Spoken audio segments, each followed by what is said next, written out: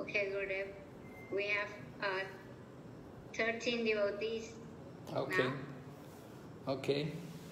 Om Jnanatirmirandasya Gyananjana Shalakaya Chaksurunmilitan Yena Tasmai Shri Gurave Namaha Vanchakalpatarubhyascha Kripa Sindhu Bhaevacha Patitanam Pavanebhyo Vaishnavibhyo Namo Namaha Jai Shri Krishna Chaitanya Prabhu Nityananda Shri Advaita Gadadhar Shri Vasadi Gaur Bhaktavinda Hare Krishna Krishna Krishna Hare Hare Hare Rama Rama Rama Hare Hare.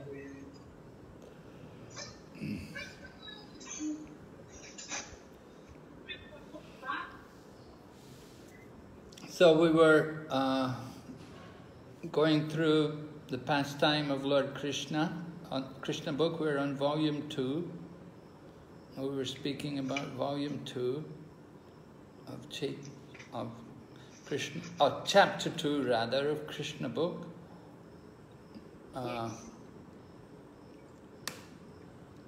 And we were speaking about chapter 2, it means the birth of Lord Krishna, we're going to speak about today.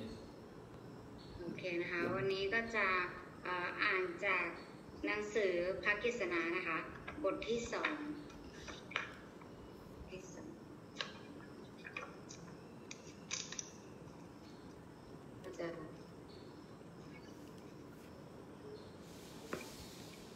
So we were hearing about how Kamsa was very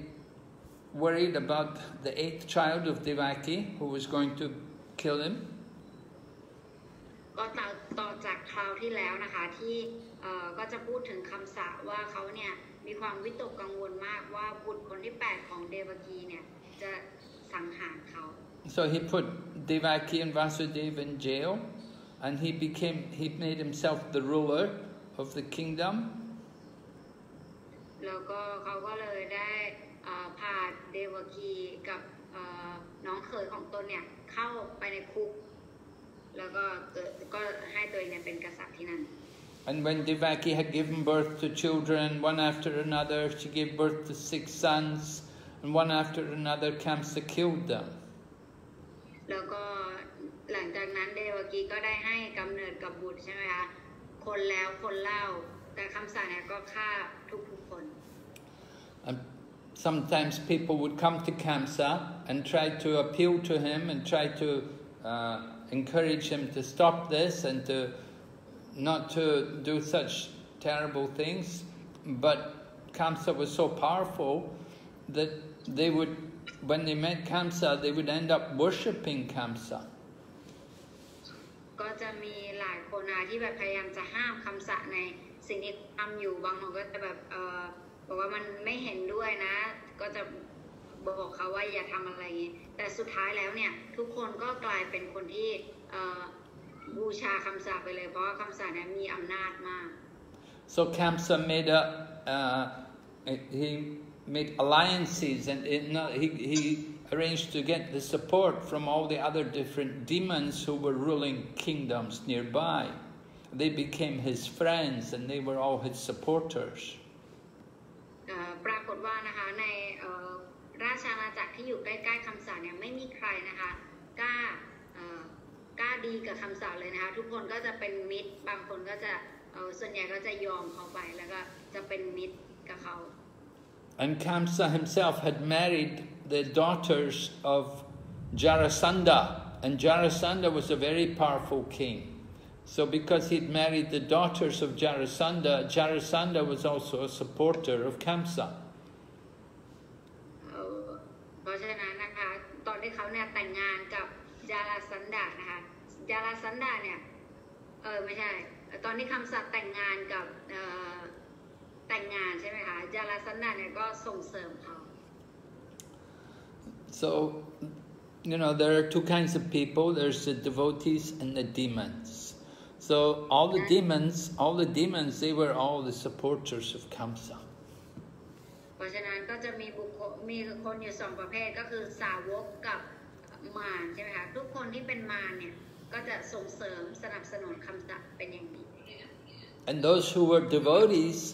they had to be very careful. Many went into hiding. Many of them went to hide in the forest, or they went to caves in the mountain.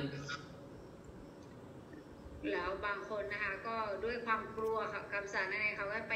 แอบนะคะก็จะไปแอบในถ้ำบ้างในที่ไหนที่แบบว่าไม่ให้คำสัตย์เข้าถึง But some of them stayed. Some of them, like Akrura, he stayed because they knew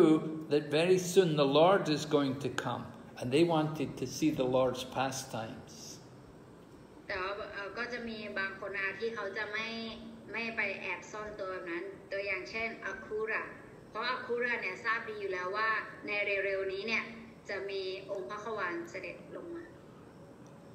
So then Devaki became pregnant for the 7th time. และหลังจากนั้นเนี่ยเดวคีก็ตั้งครรภ์เป็นครั้งที่ 7 So she was very happy naturally because she had a child in her womb, but she was also feeling very sorry as well because all the other children had been killed by Kamsa. So she thought this child would also be killed by Kamsa. ทีนี้ความจริงเขาก็มีความเดวคีก็รู้สึกมีความสุขที่ตัวเองเนี่ยได้ตั้งครรภ์อีกรอบหนึ่งแต่อีกในเวลาเดียวกันเนี่ยเขาก็รู้สึกเศร้าโศกและเสียใจมากเพราะเขารู้ว่าถ้าเกิดว่าบุตรของเขาคลอดออกมาเนี่ยเขาจะต้องโดนสังหารโดนคำสาปสังหาร So this 7th child was no ordinary child. This 7th child was actually Ananta, who is, you know, the expansion of Lord Krishna. เพราะฉะนั้นบุตรคนที่ 7นี้ใช่ไหมคะที่ไม่ใช่เป็นเด็กธรรมดาทั่วไปนะคะแต่เป็นอนันตะเป็นพลังงานของพระองค์เจ้าคริชนา So at the time Devaki was pregnant, at this time the Lord ordered his potency called Yoga Maya to appear, to go there. ในการตั้งครรภ์ของเดวคีในครั้งที่ 7ใช่ไหมคะเป็นตอนที่คริชนาเนี่ยให้พลังงานเบื้องต่ำของพระองค์เนี่ยมาอยู่ตรงนั้น So Yoga Maya is the chief of all of Krishna's different potencies. Krishna has many potencies. Yoga Maya is the chief of all his potencies. โยกามายานะคะเป็นพลังงานเรียกว่าเป็นพลังงานเบื้องต่ำนะคะคริชนาเนี่ยมีหลายพลังงานด้วยกัน So he told Yoga Maya that she should appear in Vrindavan. And he told her how in Vrindavan Rohini is there. And Rohini is one of the wives of Vasudeva. แล้วก็บอกกับพระนางพระนางมายาว่าให้ไปแสดงลีลาที่บรินดาวันนะคะและที่นั่นเนี่ยมีโรฮินีอยู่ก็ให้ไปหานาง And so Rohini, she was one of the wives of Vasudeva, and she was staying in the home of Nanda Maharaj and Mother Yashoda. Vasudeva had sent her there for her safety, to protect her, in case Kamsa would also put her in prison. แล้วก็โรฮินีนะคะได้ความจริงเนี่ยท่านได้ส่งไปหาโรฮินีเพื่อให้ช่วยดูแลปกป้องนะคะเพื่อไม่ให้คำสั่งเนี่ยไปทำร้ายนางได้เพราะว่าโรฮินีเป็นหนึ่งในภรรยาของวาสุเดฟเหมือนกัน So the Lord, first of all, He's telling Yogamaya what He wants her to do. He said, I want you to enter in, first, before you go to Vrindavan, I want you to first of all enter into the womb of, not that she has to enter, but he said, I want you to arrange for the child which is in the womb of Devaki. I want you to transfer that child from the womb of Devaki to the womb of Rohini.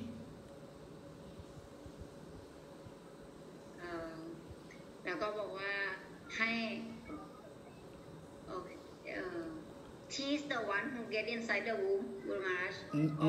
No. Krishna is telling Yogamaya, he said, I want you to arrange to transfer the child from the womb of Devaki to the womb of Rohini. Okay, นะเพราะฉะนั้น Krishna ก็บอกว่าโยกามายาฉันเนี่ยอยากจะให้เธอเนี่ยช่วยย้ายครรภ์ของเดวกีคนที่7เนี่ยไปให้ไปอยู่ในครรภ์ของโรฮินีให้หน่อย Yeah, actually this child who appears, it's the 7th child, we said Ananta Shesha, he's like the serpent, the celestial serpent, which is the bed for the Supreme Lord. เพราะฉะนั้นนะคะก็คือคนที่7ครรภ์ที่7ของเดวกีก็คืออนันตเชชะนั่นเองนะคะก็คือเป็นพลังงานเบื้องสูงของ So he appears first of all in the womb of Devaki and he gets everything ready for Krishna so that Krishna can come there. Krishna comes as the 8th child. แล้วก็ทำให้ Krishna เนี่ยก็หลังจากนั้นใช่ไหมคะครรภ์ของเดวกีเนี่ยได้ถูกย้ายไปนะคะทำให้ครรภ์ที่8ของเดวกีเนี่ยเป็น Krishna คือ Krishna ไม่ตัดตอนโมตัดตอน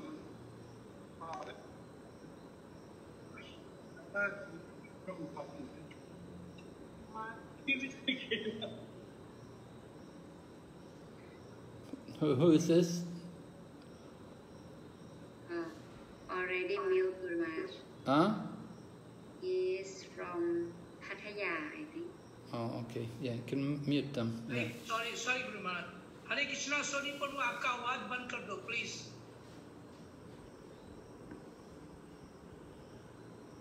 Okay, so the first 6 children had been killed by Kamsa, and then Ananta Shesha takes birth in the womb of Devaki, and he makes arrangements for Krishna to come there. เพราะฉะนั้นลูกคนที่7ของเดวกีนะคะก็ถูกย้ายครรภ์ไปที่โรฮินีแล้วก็หลังจากนั้นเนี่ยก็กฤษณาก็มาในครรภ์เป็นบุตรคนที่8ของเดวกี Just like before the king comes, first of all, the minister of the king comes, and he makes sure everything is arranged nicely for the king. เพราะฉะนั้นนะคะก่อนที่นายกรัฐมนตรีจะเสด็จไปที่ไหนก็แล้วแต่เนี่ยเขาจะให้พนักงานนะคะไปก่อนไป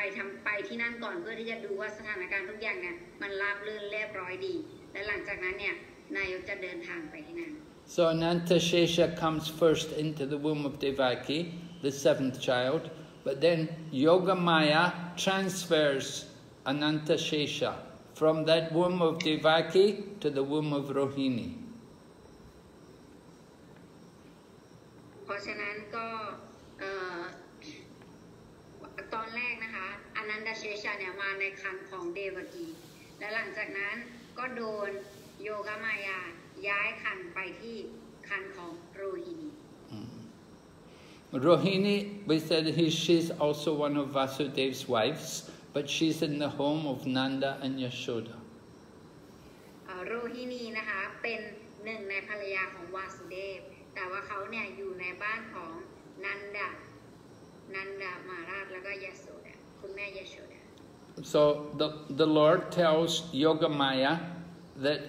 he tells her, I'm going to go into the womb of Devaki. I will appear in the womb of Devaki. แล้วก็พระองค์เนี่ยพระองค์เจ้านันดเชชะเนี่ยก็บอกว่าจะไปอยู่ในครรภ์ของโรฮินีนะคะเพื่อเป็นเหมือนกับเป็นพี่ชายคนโต And he tells Yogamaya, you should appear as the daughter of Nanda and Yashoda. แล้วก็บอกแล้วพระองค์ก็บอกกับโยกามายาว่าเธอเนี่ยควรที่จะไปเกิดในบ้านของนันดากับยโชดาเป็นบุตรสาว Right. So you see, some people they worship Krishna and other people worship Yogamaya. Some people worship the Bhagwan, the source of the energy, and other people they worship the energy. They're called Shaktas. They don't worship the Supreme Lord. They worship the energy. There's the Shakta. เพราะฉะนั้นเราก็จะสามารถเห็นได้นะคะว่าบางคนเนี่ยเขาจะไม่บูชาพระเจ้าแต่ว่าเขาเนี่ยจะบูชาพลังงานของพระเจ้านะคะ So people who want material blessings, they will worship Yogamaya or Durga. สำหรับบุคคลเนี่ยที่ต้องการผลประโยชน์ทางวัตถุนะคะส่วนใหญ่แล้วเนี่ยเขาจะบูชาพระแม่ดุร์กา But people who want to get spiritual perfection, they will worship Lord Krishna. แต่สำหรับบุคคลที่อยากจะประสบความสำเร็จในชีวิตทิพย์เนี่ยเขาจะบูชาคริชนา So there's these two kinds of people. There's the devotees, the Vaishnavas, and there's the Shaktas, those who worship the energy of Krishna. เพราะฉะนั้นก็จะมีบุคคลอยู่สองประเภทที่หนึ่งก็คือบัคตานะคะหรือว่าสาวกประเภทที่สองก็คือสัตตะก็คือพวกที่บูชาพลังงานของพระเจ้า So there are many temples for Vishnu. There are also many temples for Devi Maya, right? Yoga Maya or the Devi. เพราะฉะนั้นเราก็จะสามารถเห็นได้นะคะว่ามีวัดอยู่หลายแห่งเลยสำหรับเราเทวดาหรือว่าของพระแม่นะคะมีวัดขององค์พระขวานด้วยแต่ก็จะมีวัดหลายแห่งของพระแม่เช่นเดียวกัน So the Lord tells Yogamaya how you have to attract Ananta Shesha from the womb of Devaki to the womb of Rohini. เพราะฉะนั้นอันนี้ก็เป็นคำสั่งขององค์พระขวานนะคะที่บอกให้โยกามายาเนี่ยย้ายคันของอนันตเชชะไปที่คันของโรฮินี And the Lord tells Yogamaya this Ananta Shesha, he will be known as, he's not different from Sankarshan, the source of all spiritual power. แล้วก็พระองค์ก็ทรงบอกต่อไปอีกว่าอนันตเชชะเนี่ยจะไม่มีความแตกต่างไปจากสังฆชานซึ่งหมายถึงพลังงานทิพย์ของพระองค์ And he's also known as Balarama, meaning Bala because he's got spiritual strength, and Rama because he gives everyone the highest happiness. แล้วก็อีกชื่อหนึ่งก็คือชื่อว่าบาลารามานะคะบาลารามาเนี่ยหมายความว่าเป็นผู้ที่มีพละกำลังแข็งแรงมากแล้วก็เป็นผู้ที่ให้ความปลื้มให้ความสุขเกษมสำราญแก่ผู้อื่น If we want to be successful in self-realization, we need to get the blessing of Balaram. ถ้าเกิดว่าเราเนี่ยอยากจะประสบความสำเร็จในการปฏิบัติแนวทางแห่งการรู้แจ้งแห่งตนเนี่ยเขาจะต้องขอพระเมตตาจากบาลารา And we get this strength from Balaram. Balaram is not different from Nityananda Prabhu. ต้องได้พลังพิเศษมาจากบัลลารามนะคะบัลลารามก็ไม่มีความแตกต่างไปจากพระองค์เจ้านิตยานันท์ And the spiritual master is the representative of Lord Nityananda. แล้วพระอาจารย์ทิพย์เนี่ยเป็นตัวแทนของพระองค์เจ้านิตยานันท์ จะถือว่าเป็นตัวแทน We get spiritual strength by following the orders of the spiritual master. เราจะได้มีพลังงานทิพย์นะคะเราจะได้รับพลังงานทิพย์ผ่านทางถ้าเกิดว่าเราเนี่ยปฏิบัติตามคำสั่งของพระอาจารย์ทิพย์ของเรา So Yogamaya had this difficult task, very difficult, not easy, to transfer the child from Devaki's womb to Rohini's womb. But she did it. เพราะฉะนั้นโยกามายานะคะก็ได้รับมอบหมายงานชิ้นใหญ่ก็คือให้ย้ายคันจากเดวกีไปที่คันของโรฮินีซึ่งตรงนี้ไม่ได้ถือว่าเป็นงานง่ายเป็นการง่ายใช่ไหมแต่ว่าพระนางก็ทำจนสำเร็จ So when this happened, when the child left the womb of Devaki, everyone thought Devaki's 7th child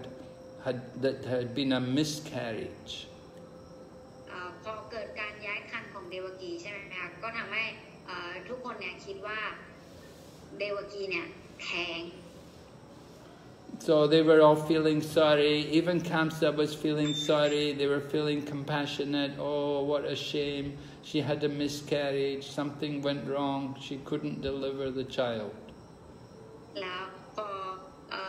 เกิดเหตุการณ์นั้นขึ้นใช่ไหมทุกคนเนี่ยก็เข้าใจตรงกันว่าเดวกีเนี่ยท้อง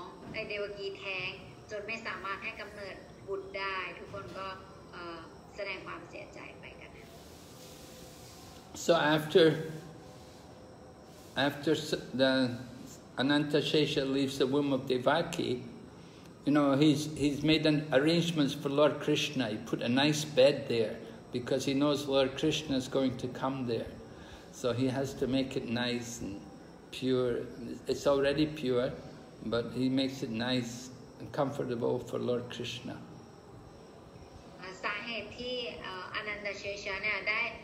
เข้าไปในคันของเดวกีก่อนก็คือเพื่อว่าจะไปจัดเตรียมสถานที่นะคะจัดเตรียมสถานที่ทำที่นอนให้เรียบร้อย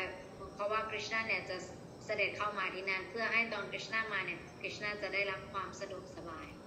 So then we should understand how Krishna takes birth, how Krishna appears there. That first of all he appears in the heart of Vasudeva.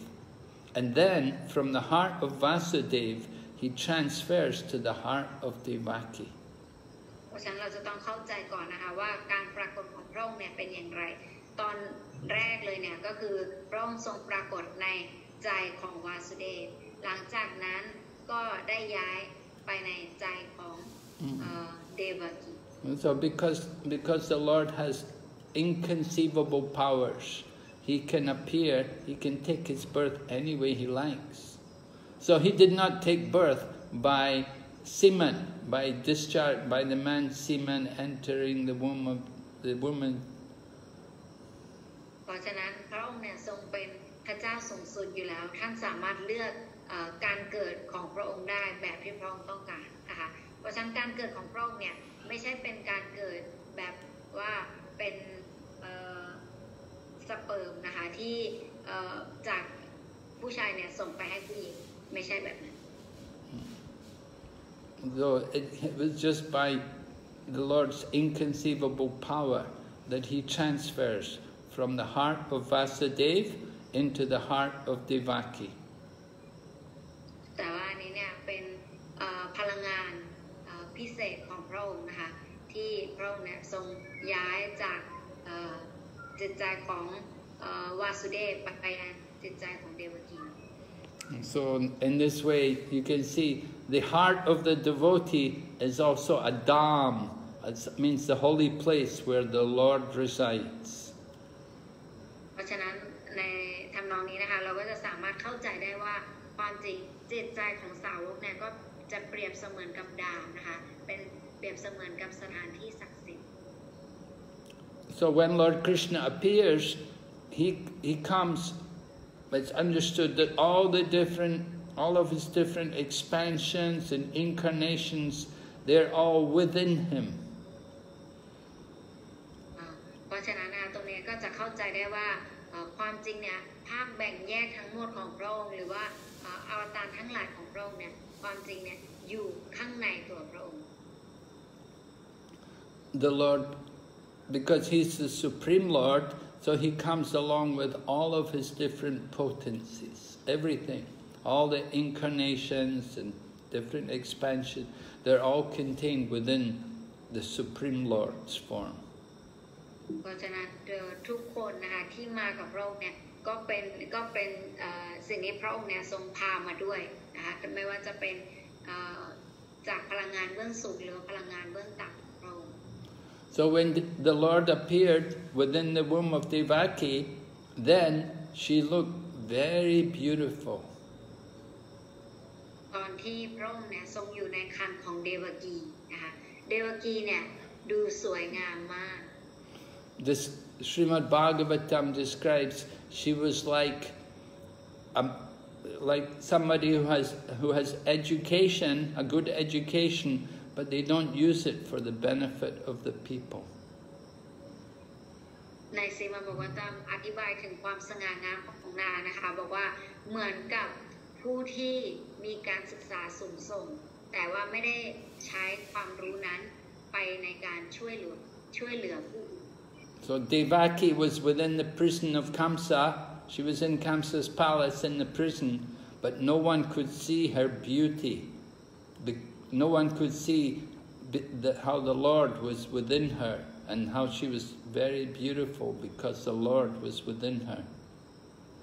แต่ก็ไม่มีใครเข้าใจได้นะคะว่าทำไมนางถึงสง่างามมากขนาดนี้ก็เพราะว่าองค์พระขวานเนี่ยทรงอยู่ในครรภ์ของนางนั่นเองนะคะแต่ไม่มีใครเข้าใจข้อนั้นทุกคนก็สงสัยกันไปหมดว่าทำไมถึงเกิดความสง่างามกับนางได้มากขนาดนี้ But Kamsa, he saw his sister. Remember, Devaki is Kamsa's sister. So Kamsa came and he has Devaki in his prison, and he saw her, how she was so effulgent and she was so beautiful, and when he saw her, he could immediately understand, oh, that child, this 8th child who's going to be Krishna, he's taken his birth in her womb. แล้วหลังจากนั้นนะคะในตอนนั้นเนี่ยคำสาเนี่ยก็จะเห็นน้องสาวของตอนที่นางอยู่ในคุกใช่ไหมคะพอเห็นเนี่ยคำสาก็จะรู้สึกแปลกใจถึงความงามของนางแล้วก็คำสาก็เข้าใจเลยว่าเด็กที่อยู่ในท้องของนางเนี่ยจะต้องเป็นเด็กที่ไม่ธรรมดาแน่นอนคำสาก็รู้เลยว่าจะต้องเป็นบุตรชายคนที่8ที่จะมาสังหารตน Kamsa had never seen Devaki look so beautiful. คำสาเนี่ยไม่เคยเห็นเดวกีเนี่ยสวยขนาดนี้มาก่อน So Kamsa understood that, oh, this is the child, this child who is the personality of Godhead, this is Krishna, he's come now and he wants to kill me in the future. So Kamsa thought, what should I do? Maybe I should kill Devaki now. และสถิติพอเห็นความงามของเดวกีนะคะทำให้คำสาเนี่ยเข้าใจเลยว่าเด็กที่จะมาเกิดในครรภ์ของนางเนี่ยจะต้องเป็นคนที่จะมาสังหารเขาอย่างแน่นอนนะคะอันนี้เขาก็มั่นใจกับตรงนี้เลยและสถิติเขาก็เลยคิดว่าเราสังหารเดวกีเลยดีไหมตอนนี้หรือว่าทำอย่างไรดี But Kamsa knew that if he killed Devaki, it's not going to save him, because the demigods, or all the people who serve Lord Vishnu, they're going to come again. They're going to find another way to fulfill the mission. และสถิติเขาก็คิดว่าโอเคถ้าเกิดว่าฉันเนี่ยฆ่าเขาเลยตอนนี้เนี่ยถึงแม้ฉันฆ่าเขาไปเลยตอนนี้ยังไงพวก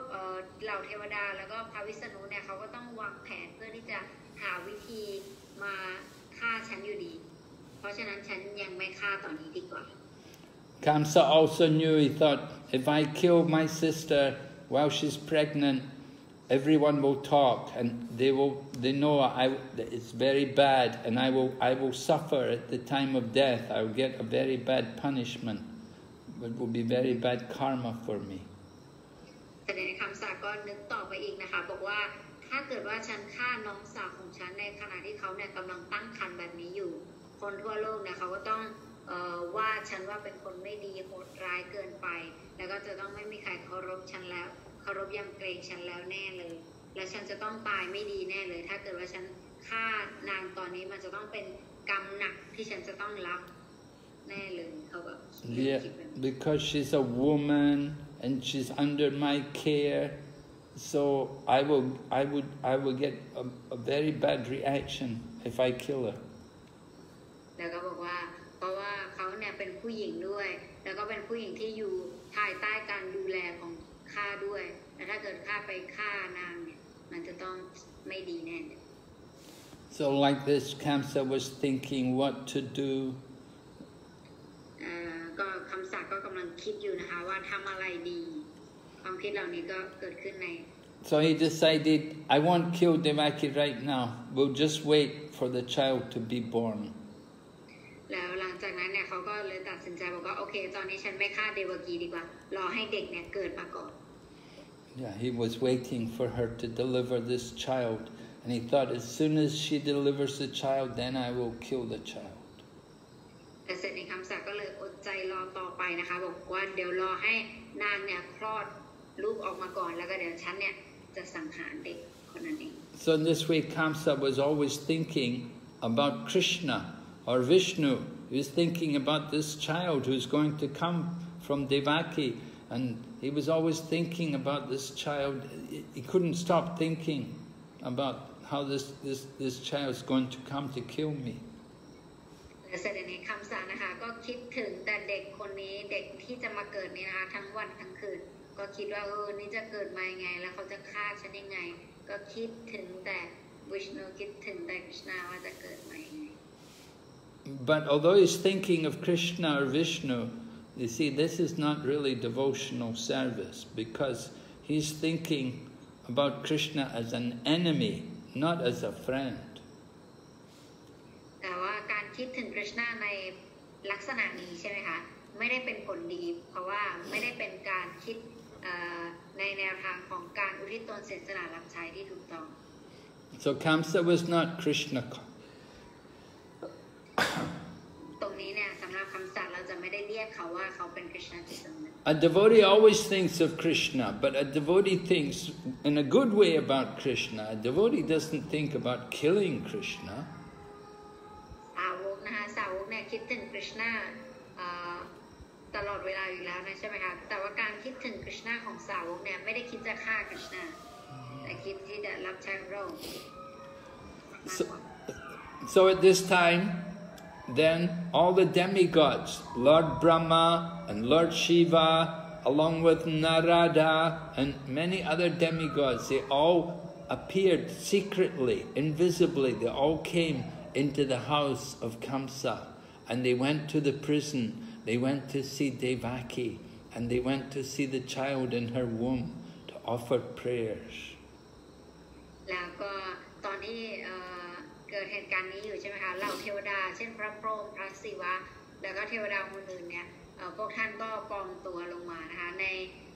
ราชอาณาจักรของคำศักดิ์แล้วก็เข้าไปที่คุกนั้นนะคะเพื่อที่จะไปทอดพระเนตรพระแม่พระนางเดวกีตอนที่นางนะทรงตั้งครรภ์กฤษณาไว้ตั้งครรภ์กฤษณาในครรภ์นั้นก็ไปถวายบทมนต์ต่างๆเหล่าเทวดาก็จะแปลงร่างไป So the demigods are very pleased that Krishna is keeping his vow, because Krishna in the Bhagavad Gita, he makes a vow to whenever there's a decline in irreligion and a predominance of irreligiosity, at that time the Lord comes to give pleasure to the devotees and to kill the demons. So they saw Krishna was keeping his vow. เพราะฉะนั้นกฤษณาเนี่ยก็ได้ตรัสในพระบรมคีตาแล้วนะคะว่าเมื่อใดก็แล้วแต่ที่หลักศาสนาเริ่มเสื่อมลงแล้วก็มีเหล่ามารเพิ่มมากขึ้นตอนนั้นเนี่ยพระองค์จะทรงอวตารลงมาเพื่อที่จะสถาปนาหลักธรรมแล้วก็สังหารพวกมารแล้วก็ให้ความสุขกับสาวกของพระองค์ And then they described because they're offering prayers, so they describe some of the wonderful qualities of Lord Krishna, and they describe him as the supreme truth, the absolute truth.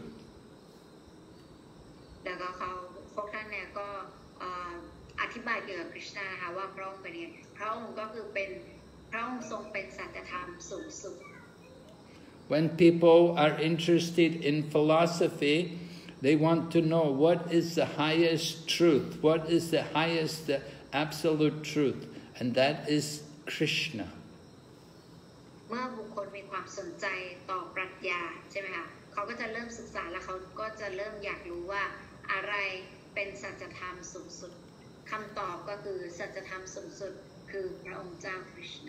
There is relative truth and there is absolute truth.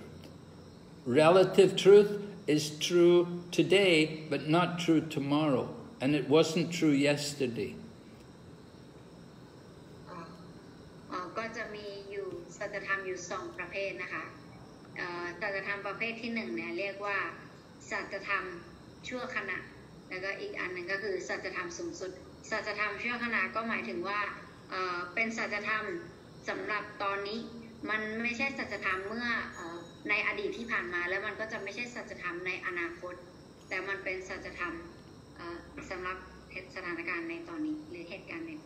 So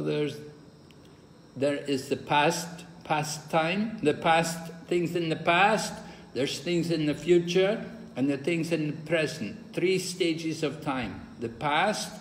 the present, and the future.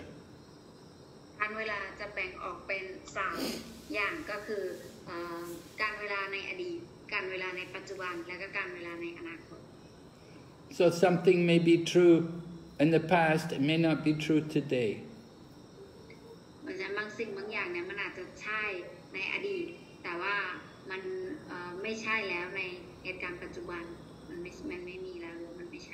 So that's not absolute truth, that's relative truth.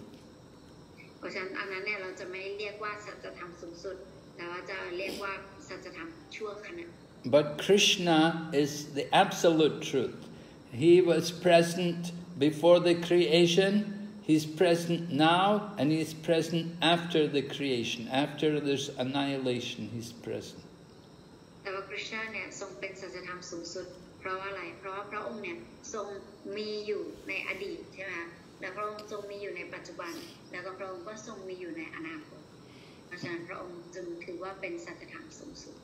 So Krishna is the source of everything.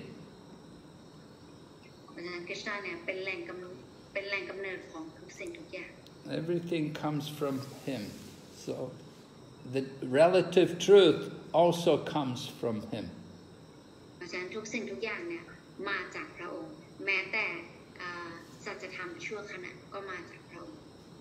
Then the demigods, they describe about the 5 elements of the material world: earth, water, fire, air, ether, that they also come from Krishna.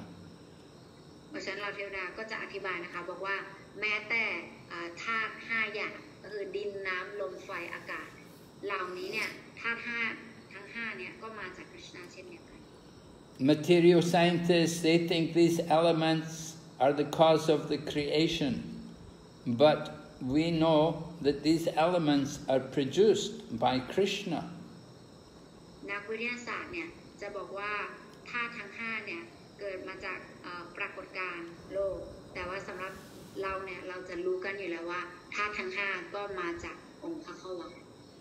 And the living entities, they're also another manifestation of the energy of Krishna.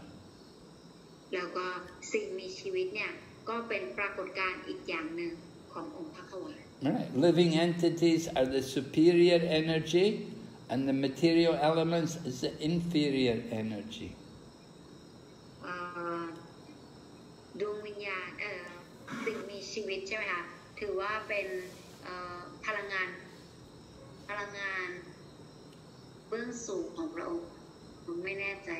Interior energy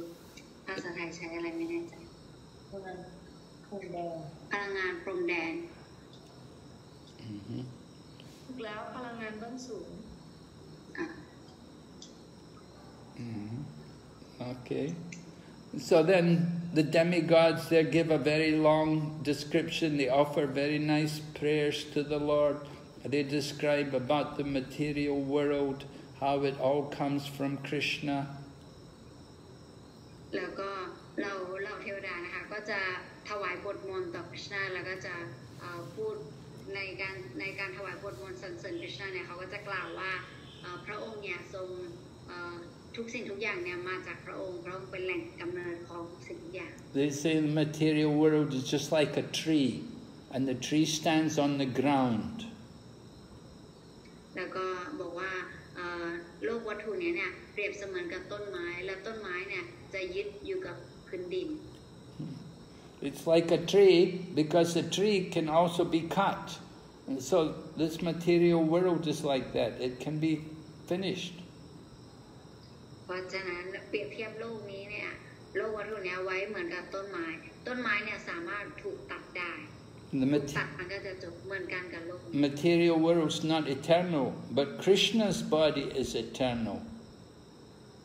บอกว่าโลกวัตถุนี้เนี่ยไม่ได้เป็นอมตะแต่ว่าพระวรกายของ Krishna เนี่ยทรงเป็นอมตะ And the tree has two kinds of fruits. One fruit is happiness, the other fruit is distress. แล้วก็ต้นไม้เนี่ยจะมีผลอยู่สองประเภทก็คือผลที่เป็นความสุขกับผลที่เป็นความทุกข์ And living in the tree, there are two birds. One bird is the living entity, and the other bird is the super soul. แล้วก็จะมีนกอยู่สองตัวก็คือนกตัวหนึ่งเนี่ยเป็นดวงวิญญาณอย่างเช่นดวงวิญญาณทั่วไปนกอีกตัวหนึ่งเนี่ยเป็นองค์อภิวิญญาณ So we're trying to eat the fruit, the living entity. We're trying to eat the fruit. Sometimes we're happy, sometimes we're suffering. แล้วก็เราในฐานะเราในรูปของดวงวิญญาณใช่ไหมเราก็จะพยายาม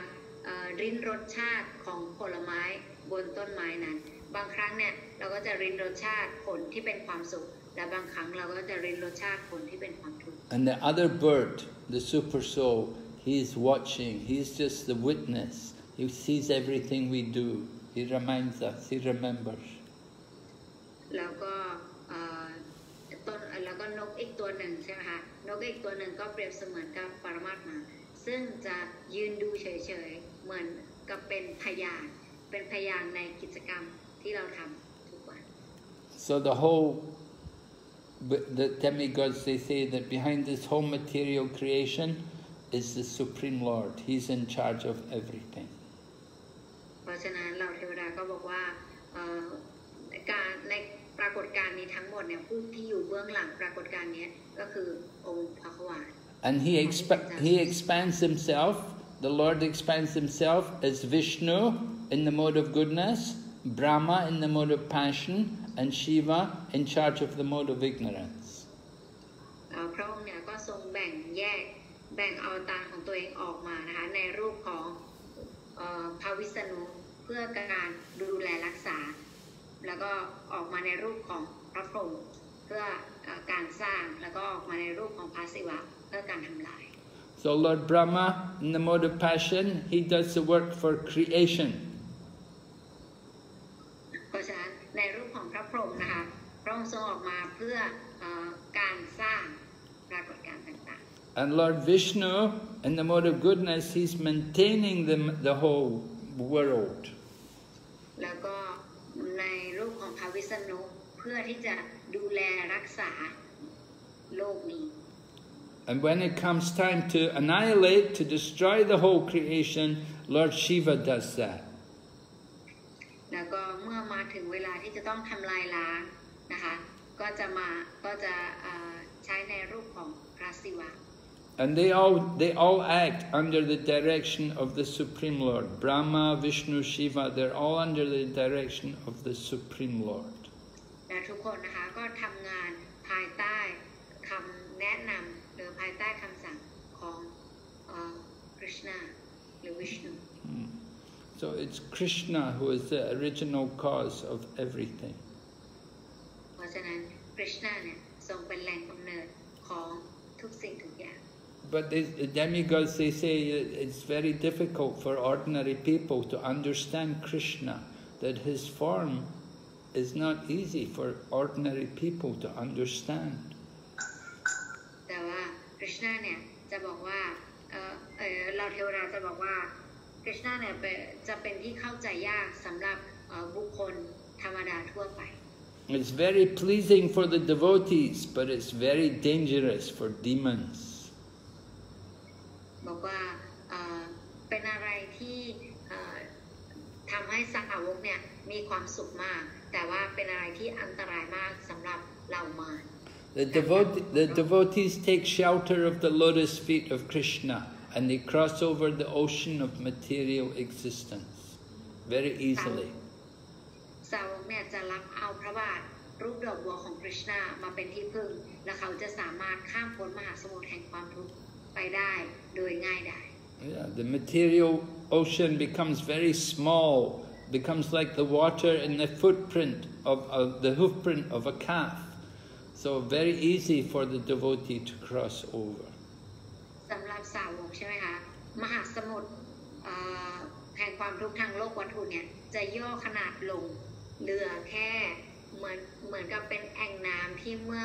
ลูกวัวเหยียบไปในดินเหนียวเนี่ยมันก็จะกลายเป็นแอ่งน้ำ But เท่ากับขนาด those who are not devotees, they don't take shelter of the lotus feet of the Lord. So they find it very difficult to cross over the ocean.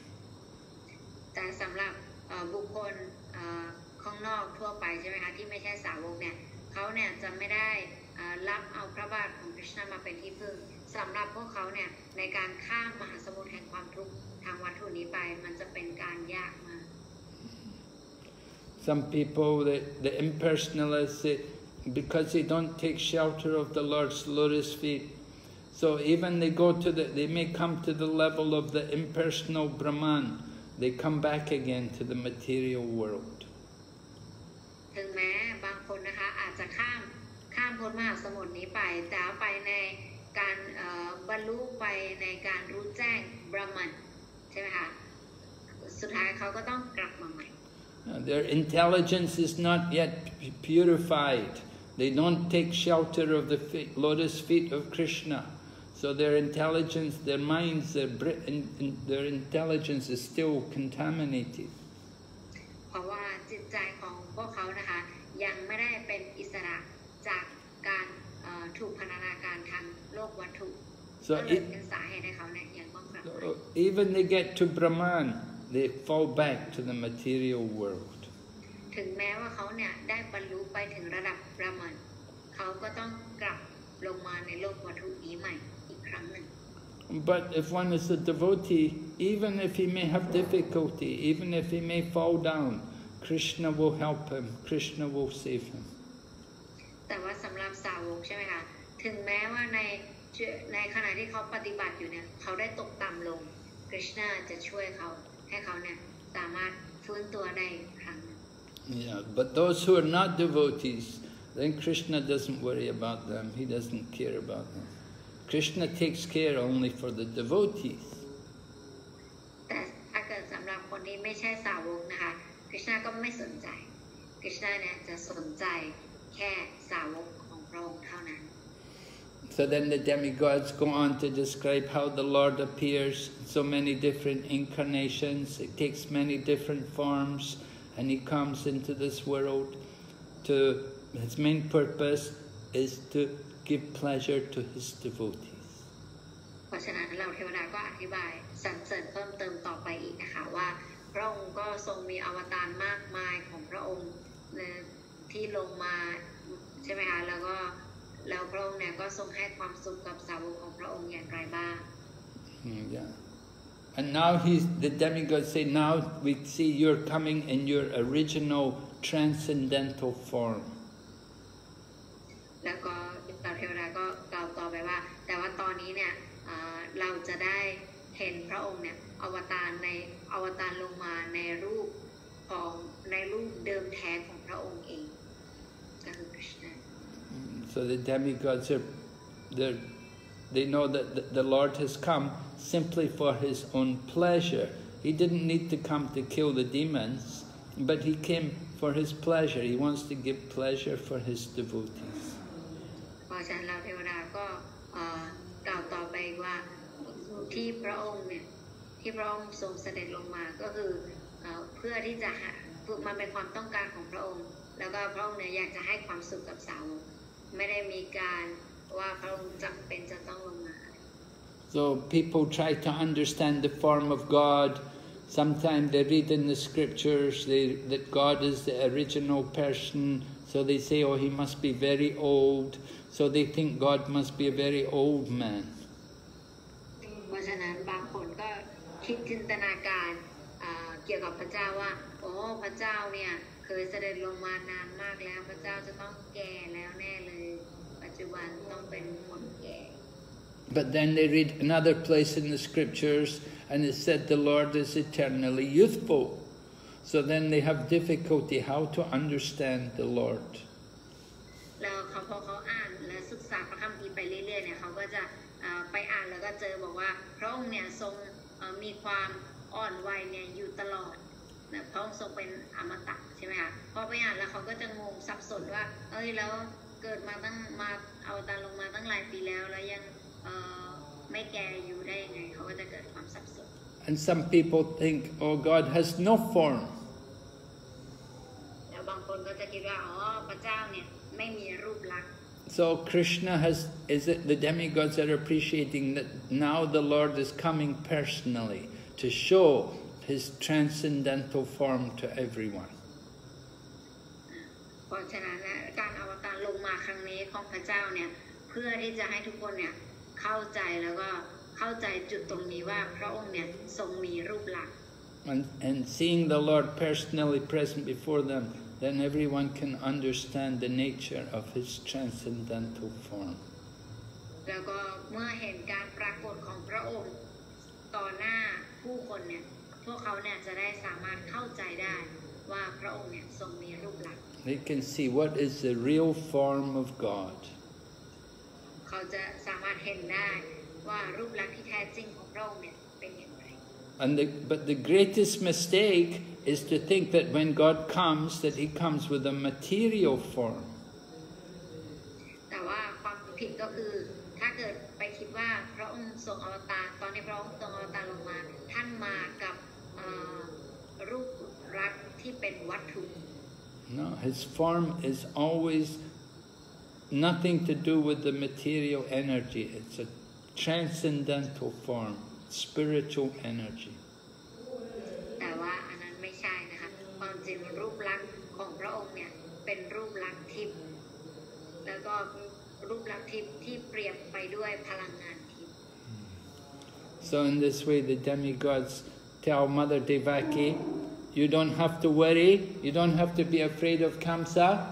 The Lord is there in your womb and he will protect you. He's coming to save to please all the devotees. You have nothing to fear. แสดงเหล่าเทวดาก็จะบอกกับคุณแม่เดวกีว่าเธอไม่ต้องกลัวแล้วนะเธอไม่ต้องกลัวเลยเพราะว่าบุตรคนที่อยู่ในครรภ์ของเธอเป็นองค์พระขวานแล้วก็พระองค์ทรงอวตารลงมาเพื่อที่จะปกป้องเธอเองเพราะฉะนั้นต่อจากนี้ไปเธอไม่ต้องกลัวแล้ว This Lord comes, he is called by many different names, describing his transcendental qualities. พระองค์ใช่ไหมคะพระองค์เจ้าคริชน์เนี่ยก็จะมีหลายพระนามนะคะแต่ละพระนามของพระองค์เนี่ยก็จะมีความหมายถึงแต่ละคุณสมบัติของพระองค์ He is known as Shamsundar because he's blackish and at the same time he's very, very beautiful. ชื่อหนึ่งของพระองค์ก็คือชามสุนดรนะคะชามสุนดรหมายความว่าผู้ที่มีพระวรกายเนี่ยสีดำแล้วก็ทรงสง่างามมาก And he's called Giridhari because he picks up the Govardhan hill. แล้วก็ทรงมีพระนามหนึ่งว่ายิริดารีแปลว่าผู้ที่ยกภูเขาโกวารดัน And he's called Nandanandana and Devaki Nandana because he's the son of Nanda Maharaj or the son of Devaki. แล้วก็อีกชื่อหนึ่งก็คือนันดานันดนากับ เดวกีนันท์นะคะก็แปลว่าบุคคลก็แปลว่าบุตรชายของคุณพ่อนันดากับคุณแม่เดวคุณแม่ So the devotees take pleasure in giving Krishna all different names according to his wonderful pastimes and qualities. และสาวกของพระองค์เนี่ยก็จะให้ชื่อพระองค์นะคะใน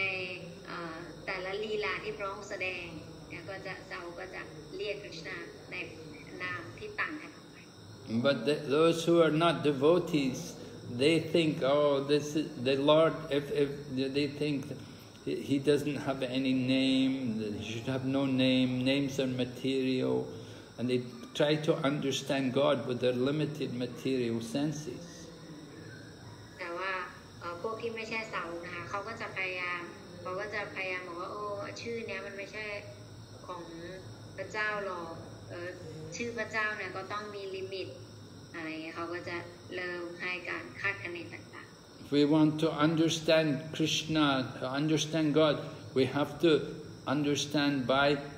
devotional service. ถ้าเกิดว่าเราอยากจะเข้าใจพระเจ้าใช่ไหมคะเราสามารถเข้าใจพระองค์ได้โดยผ่าน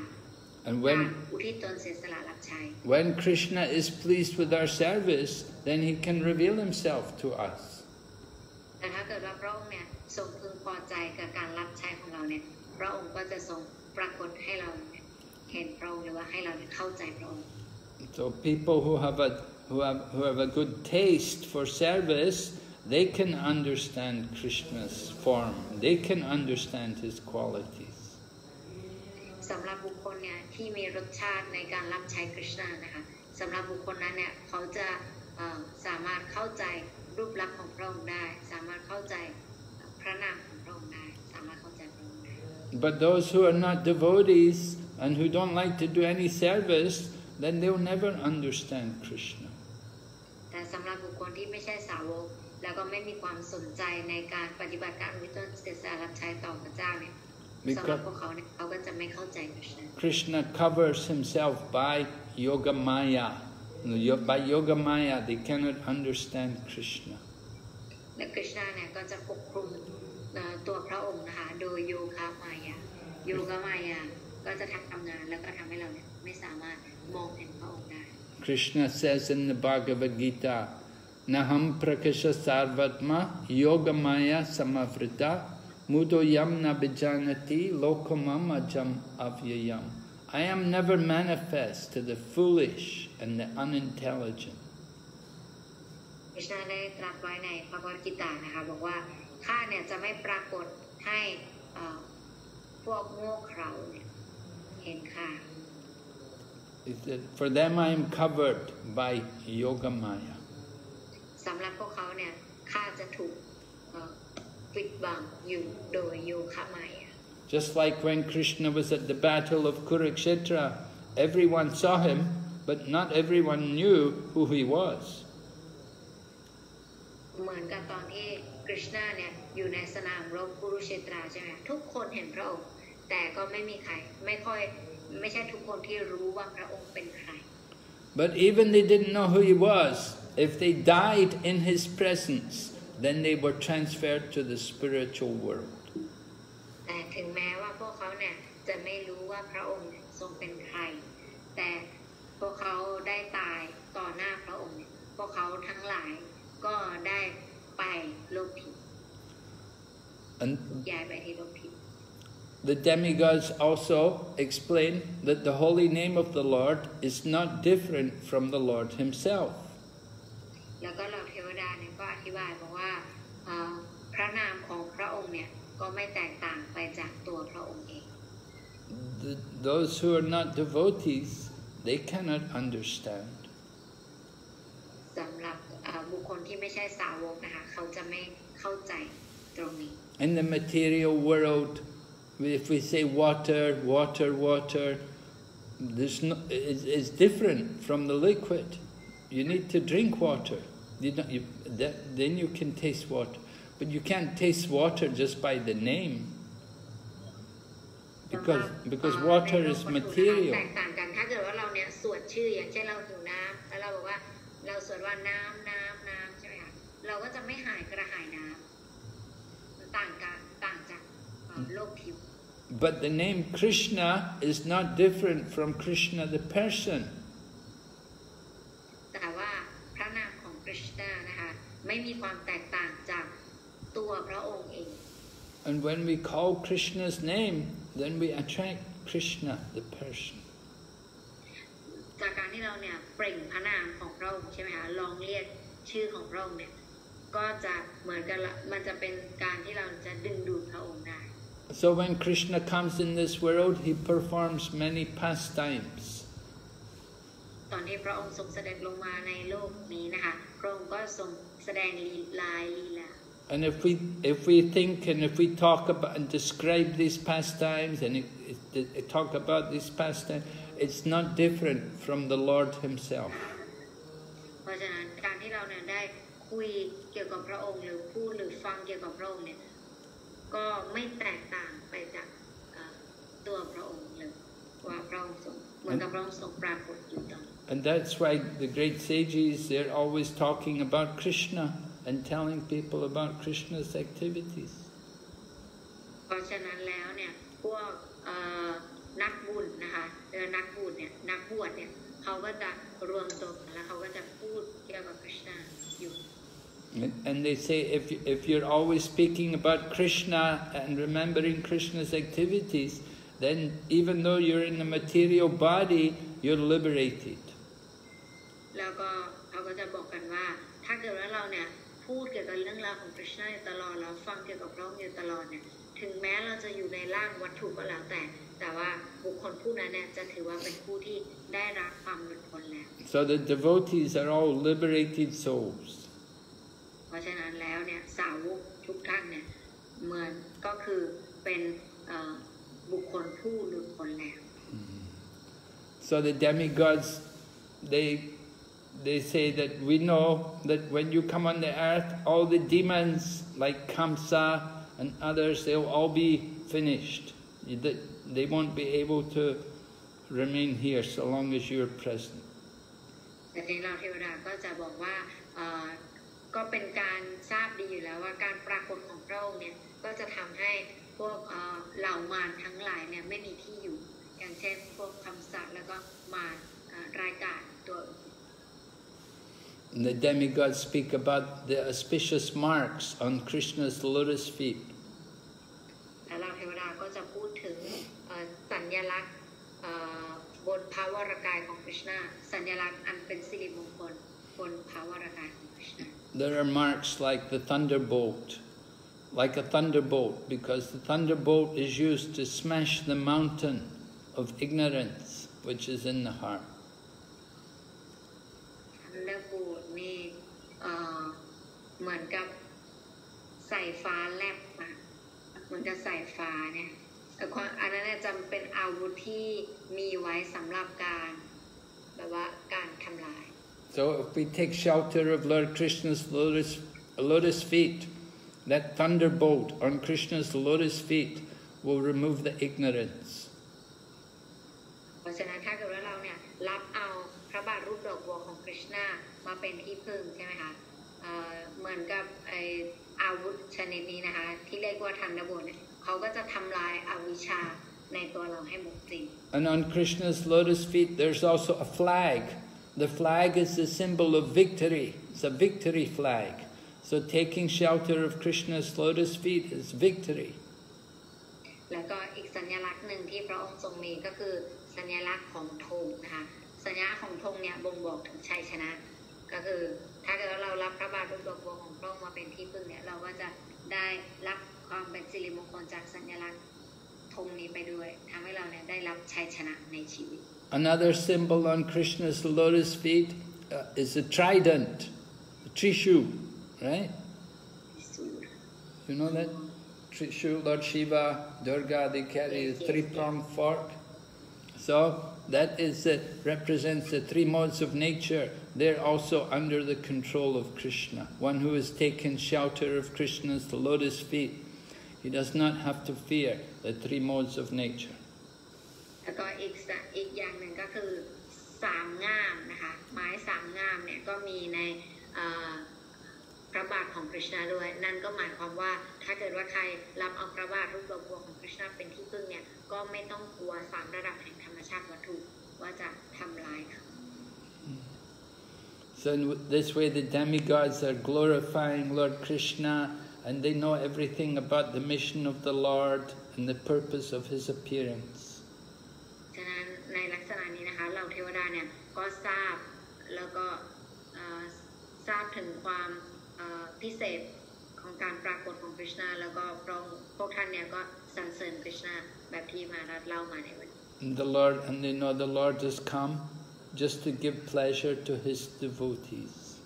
แล้วพวกเขาก็ทราบกันอยู่แล้วว่าจุดมุ่งหมายสำคัญที่พระองค์ทรงเสด็จลงมาก็คือเพื่อให้ความสุขแด่สาวกของพระองค์ Of course there were different reasons, right? The demigods and Lord Mother Bhumi, they'd all gone to Brahma and they were complaining that the planet was overburdened with all the Kshatriya kings. ก็เราก็ทราบกันอยู่แล้วนะคะตอนแรกเนี่ยที่พระแม่ธรณีนะคะพอมีอาธรรมมากเกินไปนานๆก็จะรู้สึกหนักแผ่นดินมากก็เลยจะเข้าพบพระวิษณุเพื่อขอความช่วยเหลือที่มหาสมุทรน้ำนม So that was one reason why Krishna came, but that was not the main reason. นั่นก็เป็นอีกสาเหตุหนึ่งนะคะที่ทำให้คริชนาเนี่ยทรงอวตารลงมาแต่ว่าอันนั้นเนี่ยไม่ได้เป็นสาเหตุหลัก His main reason to come is to give pleasure to his devotees. สาเหตุหลักที่พระองค์ทรงเสด็จลงมาก็คือเพื่อที่จะให้ความสุขแด่สาวกของพระองค์ At the same time, the demigods, they ask Lord, they say, please protect us, help us to overcome all the obstacles on the path of our service to Krishna, to your lotus feet.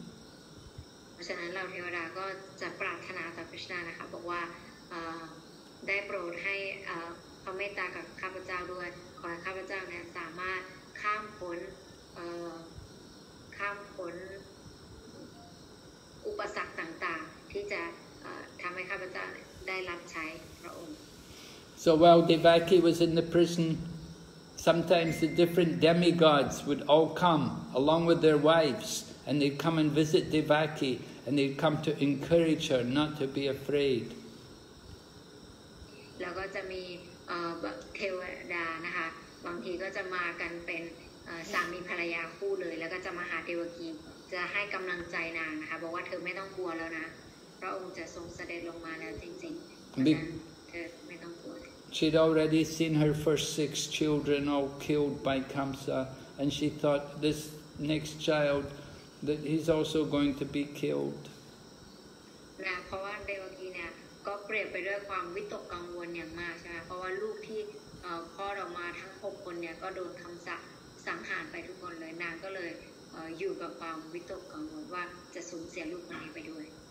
But the demigods and their wives would come there and they would talk to Devaki and they would tell her, you don't have to worry that this child in your womb is very special and Kamsa is not going to be able to kill him. แล้วก็เหล่าเทวดานะคะก็จะมาเป็นคู่แล้วก็จะมาให้กำลังใจกันนะบอกว่าเธอไม่ต้องกลัวเลยนะครั้งนี้คำสาปทำอะไรเธอไม่ได้แน่นอนครั้งนี้ลูกของเธอจะรอดแล้วเพราะว่าเป็นองค์พระขวานทรงเสด็จลงมาเองแล้ว This child is coming to protect you and both to protect Vasudeva and Devaki. บอกว่าบุตรคนนี้เนี่ยของเธอเนี่ยลงมาเพื่อที่จะป้องกันปกป้องเธอปกป้องเดวกีกับปกป้องสามีของเธอที่ชื่อวาสุเดช So in this way they were pacifying her. แล้วก็ในลักษณะนี้นะคะพวกเขาก็ปลอบใจนะ So they would come regularly and all the demigods, Lord Brahma and Lord Shiva, they would come and talk to her and encourage her, don't be afraid, everything will be okay. และในบางครั้งเนี่ยพระศิวะกับพระพรหมก็เสด็จลงมาเองเลยนะคะเพื่อที่จะปลอบใจนาง Okay, so we will stop and ask if there's any questions today. โอเคค่ะก็จะหยุดตรงนี้นะคะวันนี้ใครมีคำถามอะไรสามารถอันมิวต์แล้วก็ถามได้นะคะ Any questions, anybody? มีคำถามไหมคะ Krishna ชอบ Hare Krishna ค่ะ ค่ะ อาจารย์แปลได้ไหมคะ ได้ค่ะ ค่ะอยากจะถามว่าเด็กลูกที่เคยอยู่ในครรภ์ของเดวคีก่อนหน้านี้ที่ถูกคำสาปสังหารนะคะมิเชลจำได้ว่าเหมือนมันมีเรื่องราวของเด็กๆเหล่านี้อยู่อะค่ะเมื่อชาติที่แล้วกุรุมหาราชพอจะเล่าให้ฟังได้ไหมคะ ได้ค่ะ so Madhavi Pavani Mataji she have question she want to know about the 6 child of Devaki who were there in their previous life why they being killed like that Okay, so these 6 children, they were actually the sons of Marichi. Marichi is a demigod, one of the sons of Brahma, and he represents the mind. So from the mind of Marichi, these 6 sons came. They were incarnations from the mind of Marichi, who is a demigod. มีคนหนึ่งชื่อว่ามาริจินะคะมาริจิเนี่ยเป็นลูกของบรหมะเป็นลูกของบรหมะนะคะแล้วมาริจิเนี่ยเปรียบเสมือนกับเป็นจิตใจของเราจากจิตใจของไม่ใช่ของเรานะจิตใจของมาริจิเนี่ยจะมีลูกออกมา6 คน So they committed an offense and they got cursed. แล้วก็6 คนนี้เนี่ยจะทำอาบัติแล้วเขาเนี่ยจะได้รับคำสาป So they took birth in the womb of Devaki. เพราะว่าแล้วหลังจากได้รับคำสาปเนี่ยเขาก็เลยจะมาเกิดในครรภ์ของเดวกี Just to be killed by Kamsa. เพื่อที่จะโดนคำสาปเนี่ยสังหาร And these 6 sons, they represent the 6 evils of the mind. แล้วก็6 คนนี้ลูกชาย 6 คนนี้ใช่ไหมคะก็จะเปรียบเสมือนกับข้อไม่ดีของจิตใจเรา6 ประการ Lust,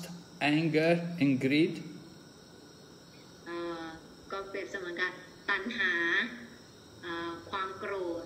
แล้วก็ความโลภ Illusion. ความหลง Madness. ความบ้าคลั่ง And envy. แล้วก็ความอิจฉา So when these 6 sons are all killed, then all these 6 things they're removed from the womb of Devaki. เพราะฉะนั้นเมื่อ6 คนนี้โดนสังหารใช่ไหมคะก็ทำให้6 สิ่งนี้เนี่ยมันหายไปจากครรภ์ของเดวกี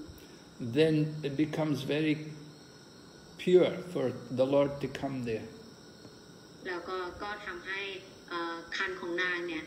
บริสุทธิ์นะคะแล้วก็ทำให้คริชนาเนี่ยทรงปรากฏ Later on, as we go through the 10th canto, later on we will hear how after Krishna kills Kamsa, then Devaki asks Krishna, please bring back your brothers who were all killed by Kamsa. หลังจากที่คริชนาเนี่ยจะทรงสังหารคำสาปใช่ไหมคะพอพระองค์ทรงโตขึ้นแล้วจะสังหารคำสาปหลังจากนั้นเนี่ยพอกลับมาหาคุณแม่เดวกีเนี่ยคุณแม่เดวกีจะบอกกับคริชนาว่าได้โปรดเอาลูก6 คนของข้าเนี่ยที่โดนคำสาปฆ่าตายเนี่ยกลับคืนมาให้หน่อย Because Krishna had gone, Krishna and Balaram, they had both gone to the Gurukula of Sandipani Muni, and after they'd learned from Sandipani Muni, then Sandipani Muni asked them to bring back his dead son. เพราะว่าตอนที่คริชนากับบาลารามนะคะไปเรียนที่โรงเรียนแล้วเนี่ยเรียนกับพระอาจารย์ชื่อว่าสันดิปันเนตุนีหลังจากเรียนกับท่านเสร็จเนี่ยท่านก็จะถามว่าก็จะเหมือนกับให้ทานกับพระอาจารย์ So they were able to find his dead son and bring him back to the Guru. แล้วพระอาจารย์ก็จะบอกว่าข้าอยากจะได้ลูกชายของข้าเนี่ยที่ตายไปแล้วในมหาสมุทรอยากได้คนนั้นกลับคืนมาพอพระอาจารย์พูดแบบนี้ปรากฏว่าคริชนากับบาลารามเนี่ยก็ไปเอาลูกชายของพระอาจารย์เนี่ยกลับคืนมาได้จริงๆ So when Devaki heard about this, then she asked Krishna that I heard you brought your guru's son back. So can you bring back your 6 brothers? แล้วเสร็จนี้พอเดวกีได้ยินเรื่องราวนี้ใช่ไหมคะเดวกีก็เลยบอกกับคริชนาว่าฉันได้ยินเรื่องราวนี้มาว่าเธอสามารถให้พาลูกของกูรูเธอที่ตายไปแล้วเนี่ยฟื้นคืนชีพมาได้เพราะฉะนั้นเธอสามารถเอาพี่เธอ6 คนเนี่ยฟื้นคืนชีพมาได้ไหม So Krishna went and he found them and he brought them back, and then when Devaki saw her 6 sons, you know, she was very happy and the milk flowed in her breast and she fed her breast milk to the 6 sons. แล้วคริชนาก็นำเอาบุตร6 คนของนางนะคะกลับมาให้นางจริงๆแล้วด้วยความรักของแม่นะคะก็ได้เพิ่มพูนขึ้นทำให้นมจากเต้าของเดวกีเนี่ยก็ไหลออกมา So Krishna had already drank the milk from Devaki's breast because, you know, when he appeared as a child, she fed some breast milk to Krishna, so that the milk which these 6 sons got, that was Krishna's prasadam. แล้วก็เพราะฉะนั้นเด็ก6 คนที่เกิดมาเนี่ยไม่มีเด็กคนไหนได้ดื่มนมของคุณแม่เดวกีเลยเพราะเกิดมาปุ๊บโดนคำสาปสังหารหมดยกเว้นแต่คริชนาพอคริชนาพระองค์ทรงประสูติใช่ไหมคะพระองค์ก็ทรงดื่มนมคุณแม่เดวกีแล้วเรียบร้อยตอนนี้เด็ก6 คนนี้มาดื่มต่อใช่ไหมคะกลายเป็นประสาทจากคริชนาที่พวกเขาได้รับต่อ So after they drank the breast milk of Devaki, then they all went back to the heavenly planets because they were from there. They were demigods. และหลังจากที่เด็ก6 คนนี้นะคะได้ดื่มนมจากเต้าของคุณแม่เดวกีแล้วเนี่ยก็นมนั้นเนี่ยก็เปรียบเสมือนกับประสาททำให้พวกเขาเนี่ยหลุดพ้นได้กลับสู่โลกสวรรค์ของเขาเหมือนเดิมเพราะตอนแรกเขาเป็นเทวดา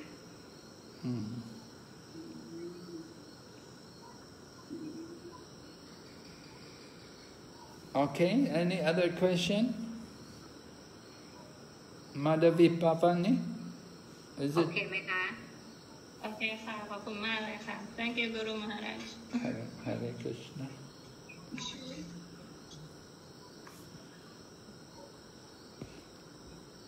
Any other question? Anybody? มีคำถามอีกไหมคะใครมีคำถามอีกไหมคะ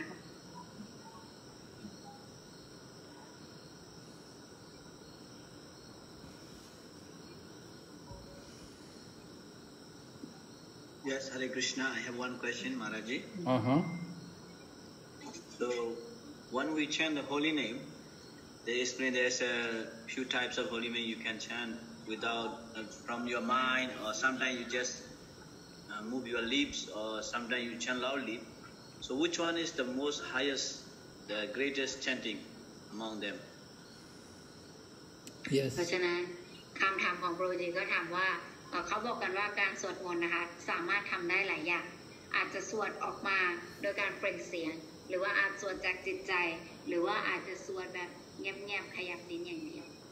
การสวดประเภทไหนถือว่าเป็นการสวดมนต์ที่ดีที่สุดและประเสริฐสุด Loud chanting is the best. อาจารย์มาแล้วก็ตอบว่าการสวดมนต์ดังแบบดังๆนะคะเป็นการสวดมนต์ที่ดีที่สุด The louder we chant, more powerful it becomes. เราสวดดังมากแค่ไหนเนี่ยมันก็จะเพิ่มความศักดิ์สิทธิ์มากแค่นั้น In the Chaitanya Bhagavat, there's discussion because they complain, some brahmanas were complaining about Haridas Thakur because he chanted so loudly. ในเจตญาบกวัตนะคะก็จะได้มีอธิบายเกี่ยวกับตรงนี้อยู่ว่ามีพราหมณ์หลายคนเลยนะคะจะคอมเพลนเกี่ยวกับฮาริดัสทากุรเพราะว่าฮาริดัสทากุรเนี่ยสวดมนต์เสียงดังมาก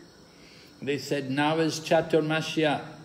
now the Lord is sleeping. At the time of Chaturmasya, the Lord takes rest. Your loud chanting will wake him up. แล้วเขาก็จะบอกกันว่าตอนนี้เนี่ยกำลังจะตูรมาอยู่ก็คือเข้าพรรษา4 เดือนอันนี้เนี่ยเพราะพระวิษณุเนี่ยทรงบรรทมอยู่เธอสวดมนต์ซะดังขนาดนี้เดี๋ยวพระองค์ก็จะตื่นเอาหรอก And they said that when you wake him up, he'll be angry. And when he gets angry, then we won't get good rain, we won't get good harvest, and then the price of rice will go up.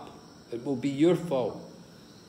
ถ้าเกิดเธอสวดดังขนาดนี้เดี๋ยวพระองค์ทรงตื่นถ้าพระองค์ทรงตื่นและทรงอารมณ์ไม่ดี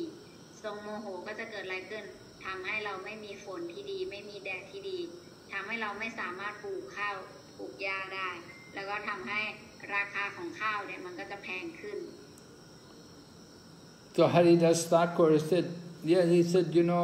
he said, if I chant the holy name in my mind, it's good for me.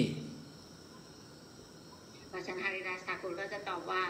เธอรู้ไหมถ้าเกิดว่าฉันเนี่ยสวดภาวนาพระนามอันศักดิ์สิทธิ์จากใจจากแค่ความคิดของฉันเนี่ยมันก็จะดีแต่มันจะดีสำหรับแค่ฉันคนเดียว But when I chant loudly, then everybody who hears the holy name, they all benefit. แต่ถ้าเกิดว่าฉันเนี่ยสวดมนต์ดังเนี่ยจะทำให้บุคคลอื่นที่ได้ยินพระนามนี้เนี่ยเขาก็จะได้รับผลประโยชน์ไปด้วย So Haridas Thakur said, what's better? One who can maintain himself or one who can maintain 100 people? แต่นี่ Haridas Thakur ก็จะตั้งคำถามกลับว่าเธอคิดว่าบุคคลแบบไหนดีกว่ากันระหว่างบุคคลที่ทำให้ตัวเองได้รับผลประโยชน์เท่านั้นหรือว่าบุคคลที่สามารถให้ประโยชน์กับผู้อื่นได้อีกเป็นร้อยคน If one can maintain 100 people, that is better than just maintaining only yourself, obviously. ถ้าเกิดว่าเราสามารถทำประโยชน์ให้กับคนได้เป็นร้อยคนเนี่ยมันก็ย่อมดีมากกว่าการที่เราเนี่ยจะทำประโยชน์ให้กับตัวเราเองแค่คนเดียว And there's a verse also in the scriptures to support this. It's in the 10th canto in relation to the liberation of Vidyadhara. ในสิมาบกตามภาค 10นะคะก็มีส่วนเกี่ยวข้องกับตรงนี้อยู่ก็คือการหลุดพ้นของวิทยาดาระ Vidyadhara. What happened was one time Nanda Maharaj was camping at the side of the Yamuna, and then a big snake came out during the night, and it came out and it began to swallow Nanda Maharaj. มีครั้งหนึ่งเนี่ยนันดามหาราชเนี่ยเหมือนไปฆ่าอยู่ใช่ไหมคะแต่ว่าระหว่างนั้นเนี่ยปรากฏว่าเจองูแล้วงูก็ได้กำลังจะกลืนนันดามหาราชเนี่ยเข้าไป So Nanda Maharaj called out to Lord Krishna, and Lord Krishna immediately came and touched the snake with his left foot, and immediately that snake changed into a demigod, Vidyadhara. แล้วก็ระหว่างนั้นนันดามหาราชก็ขอความช่วยเหลือจากคริชนานะคะโดยเปล่งพระนามของพระองค์หลังจากนั้นเนี่ยคริชนาก็รีบมาแล้วก็ใช้ขาซ้ายของพระองค์เนี่ยแตะไปที่งูตัวนั้นแล้วงูตัวนั้นเนี่ยก็ปรากฏกลายเป็นเทวดาชื่อว่าวิทยาดา And so this demigod then offered prayers to Lord Krishna. แล้วเทวดารูปนี้นะคะก็จะถวายความเคารพต่อพระกฤษณะแล้วก็จะสวดมนต์อ้อนวอน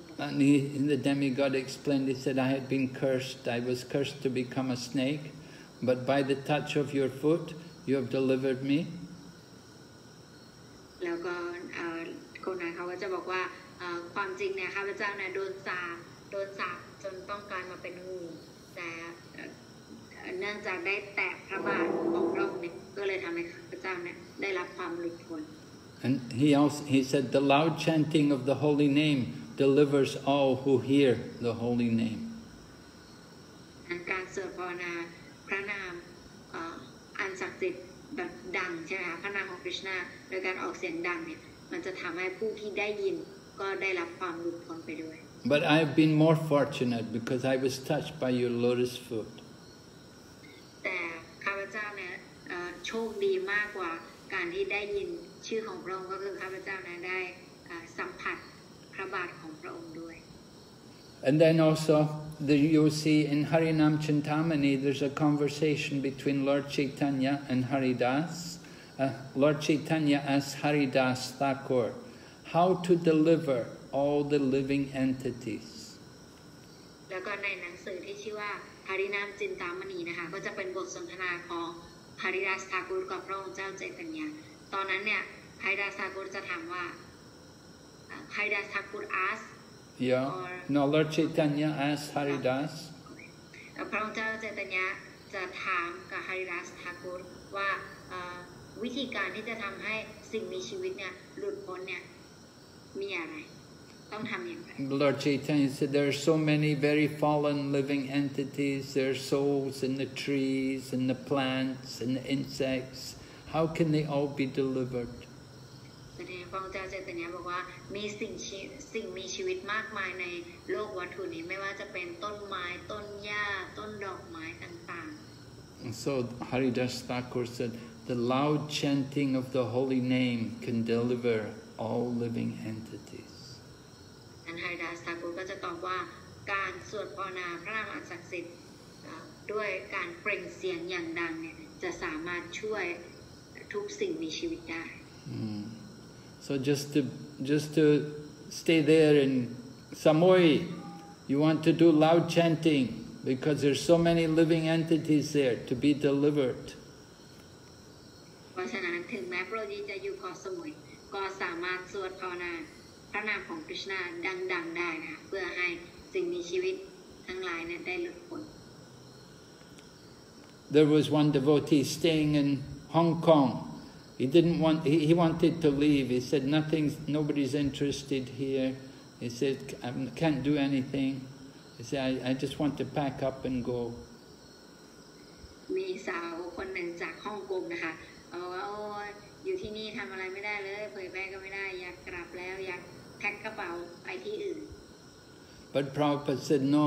don't go. He said just stay there and chant Hare Krishna. It will be very good for the people there.